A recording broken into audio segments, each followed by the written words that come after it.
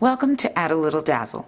In today's video, we are going to make a graduation card while learning how to apply backing paste to the back of a metal embossed piece. I'm using a 4 1/4 by 11-inch piece of basic black cardstock. And I have taken this piece and I have scored it at 5 1/2.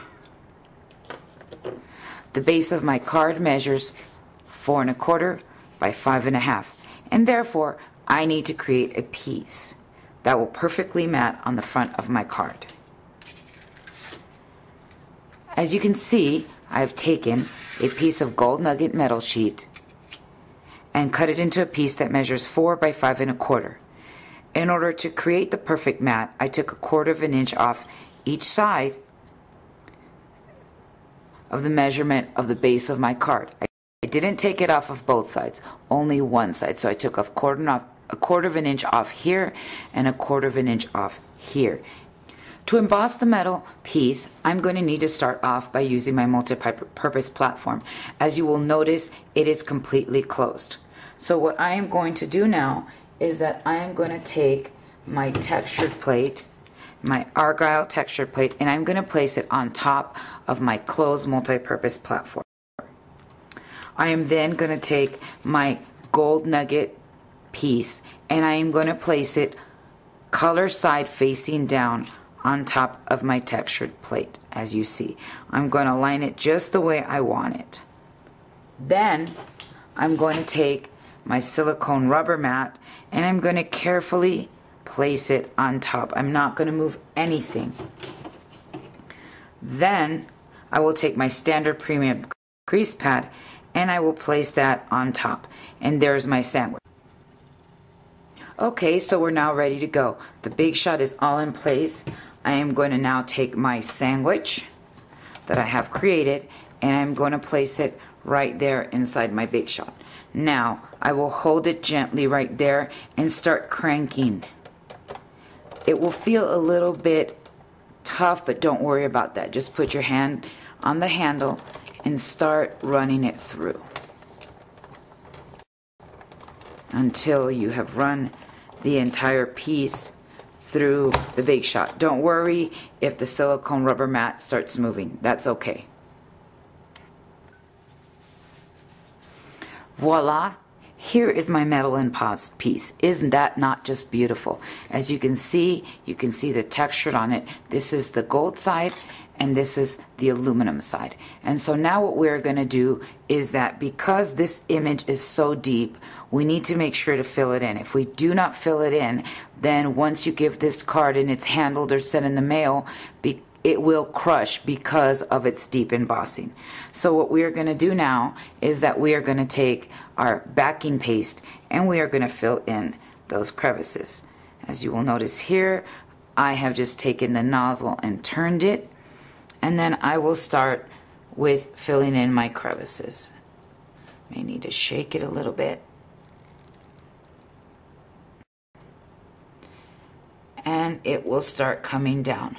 One of the things that I love about this backing paste is that it is not messy at all. All you need to do is fill it in like that, as you will see. Now sometimes it gets a little bit thick if it's been sitting around for a while. So another suggestion might be to take it and place it in a little container and then just pull it out with a brush. And here what I'm doing is I'm taking this small paintbrush to kind of pat in the backing paste. And so I'm going to follow the same step and I'm going to go and fill all these pieces. Let me give you a close-up here so you can see exactly what this looks like.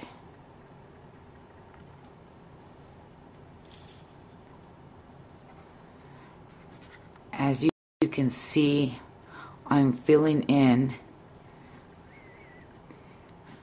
the embossed parts here, but actually on this side it becomes the debossed side. And so I'm going to start filling them in until I fill them all up, and I will let it dry. Once you have filled in all the areas with your backing paste, my recommendation is that you place it by a windowsill and allow it to dry for about 20 minutes. This piece has already been allowed to dry, and as you can see, it is hardened. Now, the great thing about backing paste is that as time goes by, it will continue to harden. And so now what we are going to do with this piece is that we are going to apply sticky strip on the 4 walls. To do that, you're going to take your sticky strip and you're going to simply attach it like so and cut off the piece right there. And you will follow this step for the entire piece. Once you've attached the sticky strip to the 4 walls of your metal embossed piece, simply what you're going to do is you're going to peel it off and you are going to attach it to your card. Now we're ready to start assembling the card. The first thing I recommend is that you take a 24-inch piece of black satin ribbon and that you tie it in a bow on your card front.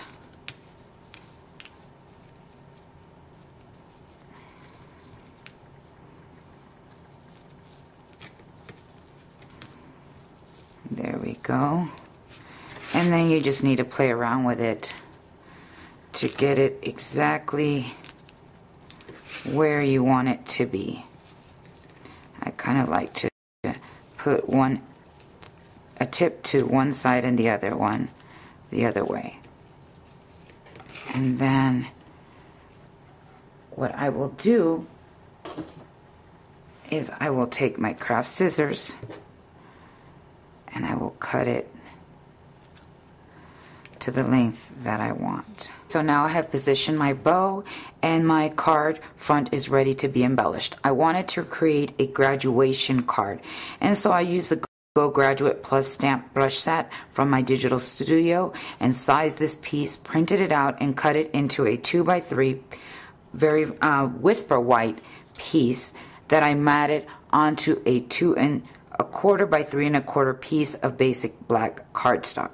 After I attached this piece to the basic black cardstock, I took my 1/16 handheld hole punch. I punched 3 holes in the lower right hand corner and I ran 3 black mini brads through them, as you can see. And so then what I did was I placed stamping dimensionals on the back of it.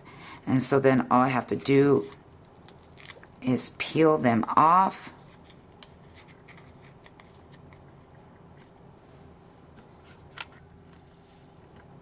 Okay, we were having a little difficulty there, so I peeled off the white film off the back, the stamping dimensionals, and I placed it right there. And I just patted it down and I'm done. Isn't that beautiful? This is a great card to keep handy for graduations. All you have to do is print a bunch of these images, keep them handy, and then just change up your metal sheet according to the graduate school colors and you're ready to go. Now, because this is a black card, I also created a 4 by 5 1/4 piece of whisper white cardstock to mat inside, and then I stamped it with the sentiment of my choice. As you can see, this card was very easy to create and is perfect for upcoming graduations. All you need to do is make a bunch of images, keep some metal sheets on hand, and you're ready to go. Thank you for being with us today, and have a dazzling day.